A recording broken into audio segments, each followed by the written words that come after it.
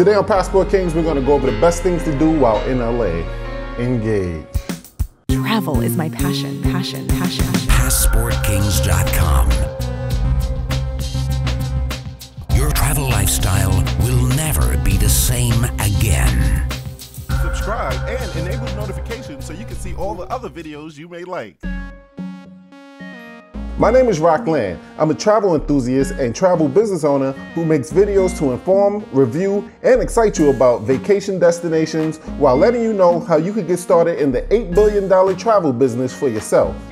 If this is a topic you like, consider subscribing to Passport Kings and ringing the bell so you can be the first to know when I upload new content. There are two different Los Angeleses. Being from New York and before Eazy-E in them, I only thought of LA as being bright lights and big city, the place where people go to get discovered for movie roles, backlots, and huge movie studios.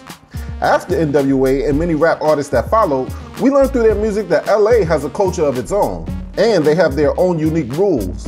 The movies that follow, Boys in the Hood, Menace to Society, and Friday, I think gave a really good overview about what to expect in the inner cities of Los Angeles. Also, many people will tell you that the GTA series, Grand Theft Auto, is a pretty accurate rendition of the city's layout. But like in any GTA game, the attitudes are blown out of proportion. I do realize that those movies and depictions were based on the 90s. Almost 30 years later, I can tell you that although a lot of things have stayed the same, a lot of things have also changed. In other words, you can still go to LA to get discovered, but don't get caught slipping. So I've heard. I never got a chance to travel to LA until only a few years ago. When I was younger, it seemed like a new frontier in another world. It was on the other side of the map to me.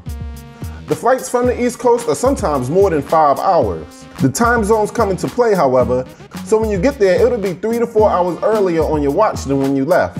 Of the many times that I've been to LA, I haven't gotten a chance to explore the entire city. I've mostly only gotten a chance to see the more glamorous and tourist attraction-y parts. While there, the process of getting a rental car is very straightforward. Beforehand, you can go to rocklandland.inteletravel.com and click on rent a car, then pick it up as soon as you leave the airport. But there is one huge problem. Driving in LA will drive you insane. The people here, especially those with the fanciest cars, have no sense of direction and no regard to the rules of driving safety. The roads and highways are packed. And worse, they are packed with drivers who seem to have paid off DMV for a license instead of taking the time out to learn how to drive. Traffic is bad. Bumper to bumper and full stops on the highway is what's to be expected. When you finally finish your city hopping and get to your parking spot of your hotel, you will let out a very passionate sigh of relief knowing that that fiasco is finally over.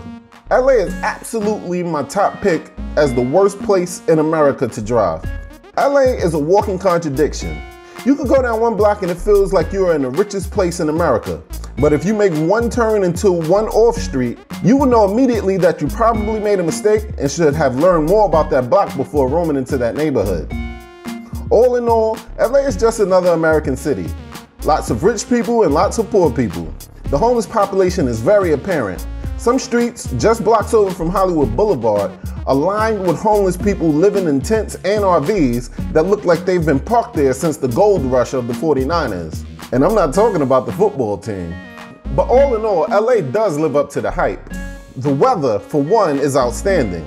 It is the most livable and comfortable temperatures made for mankind. I walked down the Hollywood Walk of Fame and tried to read all the names, hoping I would recognize some names that were actually relevant to me. There are about 8 blocks of stars, and I had become bored of reading them by the time I got to the 5th block.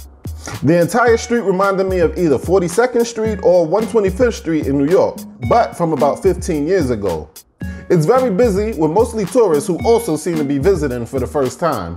I've seen the Capitol building and approached the Hollywood sign from many angles. The best way to see the Hollywood sign, I think, is to go to the Griffith Observatory. It's almost a puzzle to get a great view and a selfie of the Hollywood sign. The little windy roads that lead into it are blocked off, but once you finally do get there, you not only get a great view of the sign, but you'll also get an impressive view of the city itself, smog and all. And watching the sun go down over the LA mountains is an awe-inspiring sight that everyone should see at least once. I think the only way to really absorb the atmosphere is on foot, and I really love to take long strolls in cities that I've never explored before, to just feel what the vibe is like. But LA is just too huge for that kind of exploration. Unfortunately, you're gonna have to get a rental car because you'll be spending a lot on all of the share services like Uber and Lyft. The beaches on the Santa Monica Pier are very exciting. They have a full carnival going on at all times of day and night and every day of the week. Make sure you stop at Pink's. Pink's has creatively topped hot dogs, some named for celebrities, and it draws long lines at this historical roadside spot. The only problem is there are so many inviting items on the menu that you will not get a chance to taste everything. All of the selections that I've tried were very good, and you will really be missing out if you visit LA and not try them out. We stopped at Roscoe's Chicken and Waffles and had an excellent meal. In-N-Out Burger is also famous. One of the days I tried burgers there, and it was a typical fast food restaurant. It was a cool experience. I would also recommend visiting landmarks like the Beverly Hills sign and the tall tree-lined streets leading up to it. The famous donut spot called Randy's, Universal Studios Hollywood and Disneyland, Rodeo Drive, and of course Santa Monica Pier, and of course the Marathon store that Nipsey Hussle ran. LA is full of tourist attractions, and being from the East Coast, it's exciting to see in real life what you have always just saw on TV. The best part about this getaway is I was able to pay for it using profits that I've been making by becoming an independent travel agent. Using a combination of Plannet Marketing and Inteletravel is the best way I have found to make an extraordinary income while doing what we love, travel. Join me and you'll be able to work from home or any location in the world on a part-time or full-time basis just using your laptop and cell phone. There's no experience necessary. All of the training is provided by wonderful people who already had amazing results with helping families financially in the travel industry. If you also love travel, trust me, this will be a no-brainer. Watch the 2 videos in this link, then contact me to get started. If you just want to take a trip to one of these laps of luxury, let Passport Kings be your agent.